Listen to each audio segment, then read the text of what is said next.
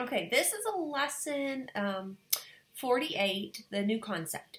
So we were talking about horizontal, vertical, and oblique lines, and we went through the alphabet here to see which letters were had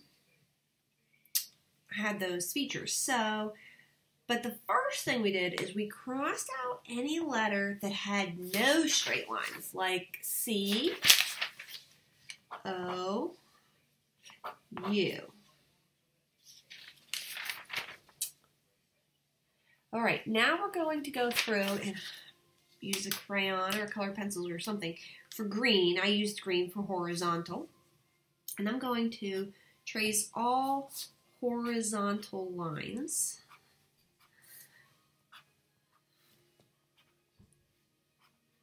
Anywhere in a letter. Hold on 1 second and I'll show you what I mean. Okay, so those are all horizontal letters with horizontal lines. So then I'm going to write those letters in the horizontal box down here. So there's A, E, F, H, I, J. Oh, I forgot L. L, a T, and Z. Okay, so those all had horizontal lines.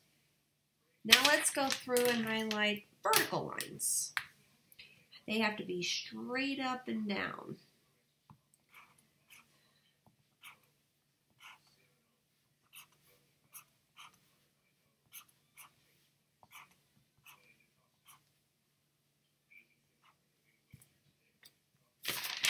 All right, so those are the ones that had the vertical. So now I'm going to write those in my vertical box. So that would be, oh, I forgot B. There we go. Oh, and E and F. Wow, I forgot a lot. Oh, okay, there we go. That's better. Okay, so we're going to write B, D, E, F, H, I, K, L, M, N, P, R, T, and Y. Oh, why did I just make a Z? I said Y and wrote a Z. Okay, there we go. So there's a lot with vertical. All right, now let's do the oblique with pink, or whatever color you want, but just make them all this. So oblique are slanted lines. A, K, M, N, R, Q, V, W, has a lot, huh? X, and Y, and Z. Okay, so those are all the ones with oblique. So let's write those down. A,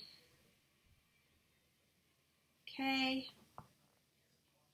M, N, Q, R, V, W, X, Y, Z.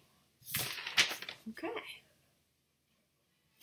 So the rest, oh, I forgot G. G had a horizontal, didn't it? That should be green.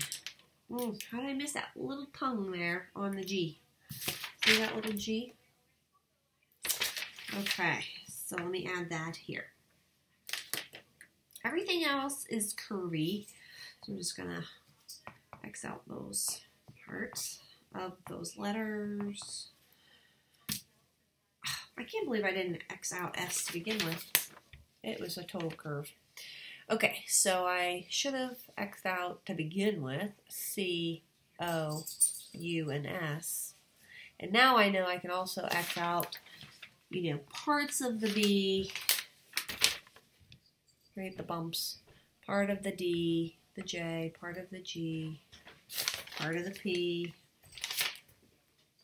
I gotta keep an eye on this is Kindle, huh?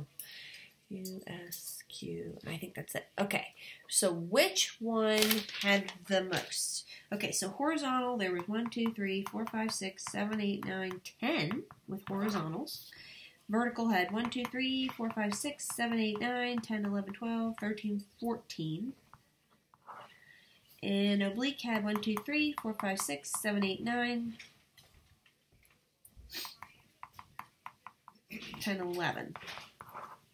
Okay, so vertical had the most, then oblique, surprisingly, and then horizontal. So that's what that paper was all about. It was just identifying horizontal, vertical, and oblique lines and comparing the letters. It's kind of fun. Bye-bye.